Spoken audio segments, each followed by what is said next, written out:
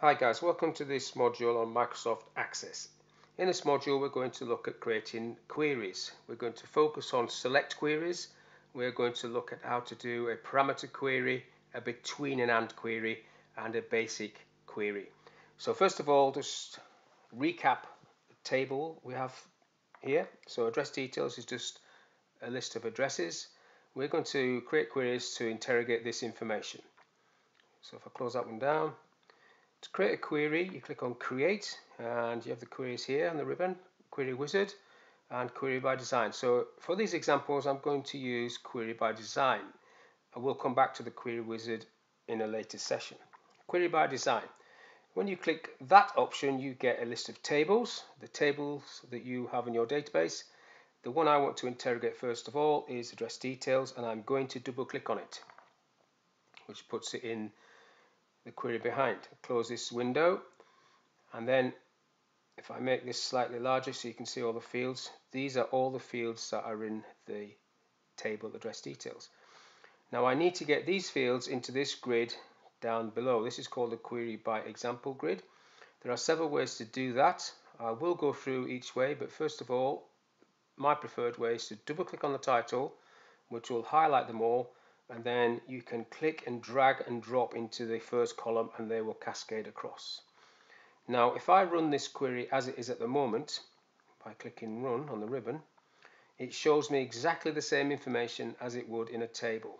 If I go back into design, what you have in this query grid is first of all the field across the top, the field name, which is what we've just brought down, the table that field is coming from, and in this case it is the same table, but quite often it's not the same table. There are many tables represented in the query by example grid as you get more into Access. An option to sort the columns.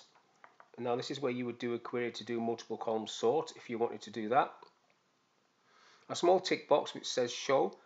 Basically if I take the title one off so I can show you how this works, so the tick is not on title. If I run this query, the title column is not displayed. If I go back into design and put the tick back on and rerun the query, then now it is displayed.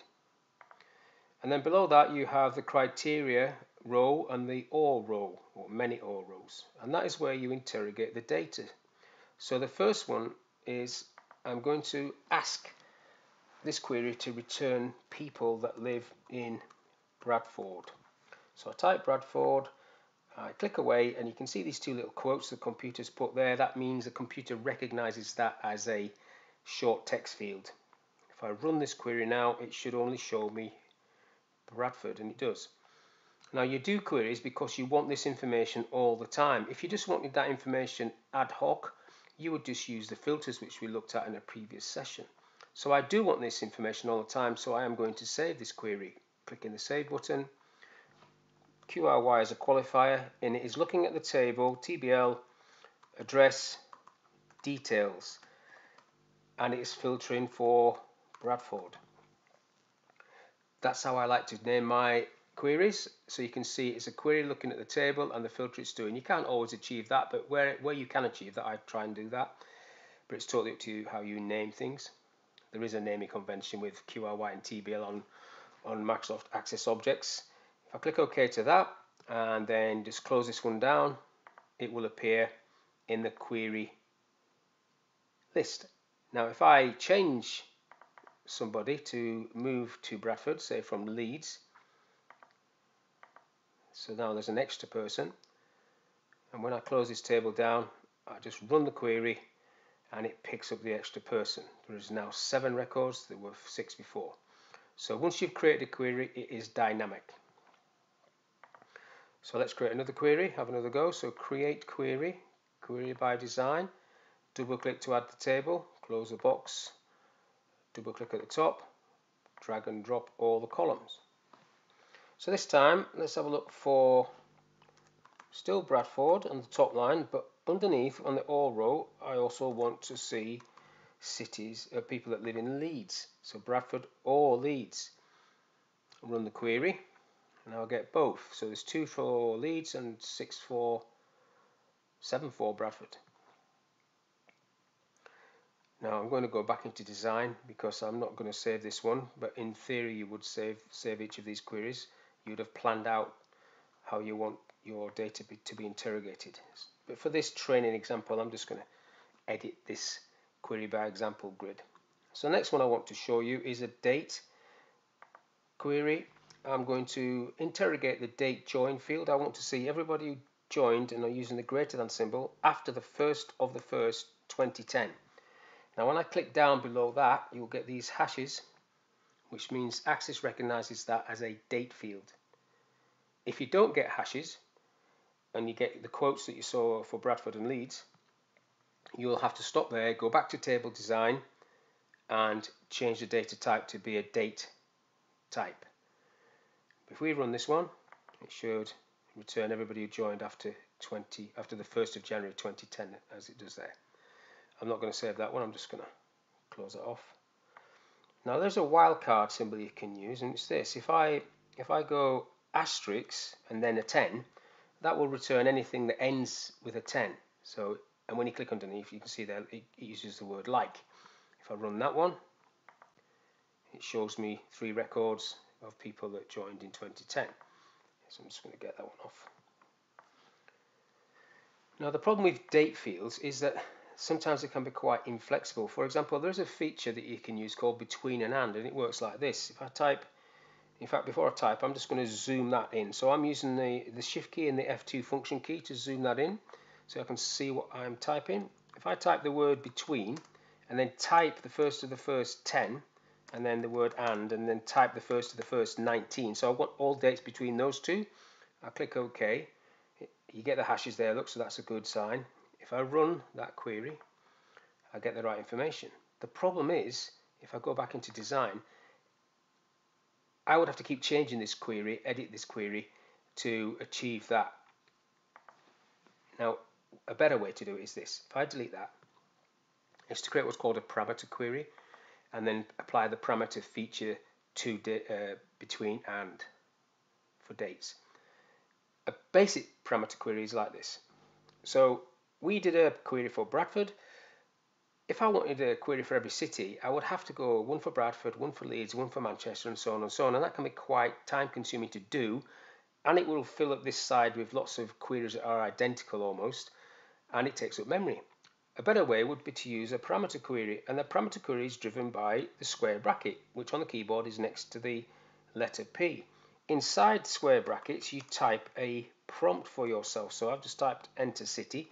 I can't just put the word city because that is the name of the field and that would cause a problem. But watch what happens now. When I run, I type Leeds, it shows me Leeds. If I go back into design and run it again, and I'll type Bradford, press an enter instead of OK, but same thing, I get Bradford.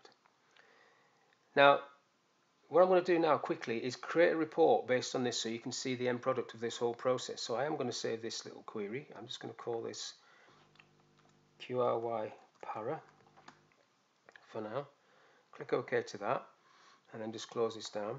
And then with this highlighted, I'm going to create a basic report. We'll go through reports in a bit more detail on a later session, but for now I'm just going to click this option. It's asking me straight away for the city, so I'll go Leeds because I know there's not that many, and it creates a very ugly looking report which would have to be edited at a later date. But you can see there that there are 2 records showing Leeds. I'm going to close this report and save this report. Yes, I do. I'm going to put RPT in front of that, RPT, OK, and then that disappears, but it sits underneath reports if you've got this, the views for this in objects, which it is at the moment. Now, so there was only 2 people for Leeds there, so I am going to add another person for Leeds. I'm going to change one of these Bradford ones back to Leeds, and you can see now that's Leeds, so there's an extra one. If I run that report again, I don't need to run the query will run because it's attached to the report, but when I run this, if I type Leeds or send it as Leeds, there should be 3 records, and there is 3 records because it's picked up that other one. So that's how a basic parameter works on a single field. Like I'll just go into design on this, so if I right click there I can go into design, because if I double click it will run the query. But that's a basic parameter query. Now if I close this one down and create another query, create query, add address details, close. Now before I do this next bit, I'll just show you the different ways of getting fields down into the grid. So I've been double clicking at the top and dropping them all down, which is great, and it's my preferred way. But if I do this, I could double click on each field and they would come down. I could drag and drop individual fields and they will come down. I can also click in the column and select the field I want, and all of those would come down. All of those are great. If I just delete those ones off, I could also double click on the Asterix at the top, which drops the whole of these down, but you can't see them. But if I run the query, there they are, they're all displayed. You might be thinking, what's the purpose of this? What this is about, if you have got a column of columns of information that's off the screen, you're constantly scrolling to the right to see what the criteria is, you might want to look at doing this, because this is how it works. If I double click city down and then I type Bradford, no, let's go for Leeds because it's easier to type Leeds. I want to see Leeds. I run, I see Leeds, but I've got a duplicate at the end. It's got no name, but that's the extra field. So what you do is you go back, you take the tick off this one, so it doesn't show this one, but it still runs to show Leeds. So what you're doing is you're using these additional fields as your criteria for this list. Just different ways of doing it. I'm just going to get rid of all that for now. So I'll go back to my normal way of doing it, drag and drop. So I haven't shown you a parameter query. I now want to do that on the date join field. So again, I'm going to do the Shift F2 to zoom up. So now I can type between, and then instead of typing a date, I do the parameter and I type a prompt.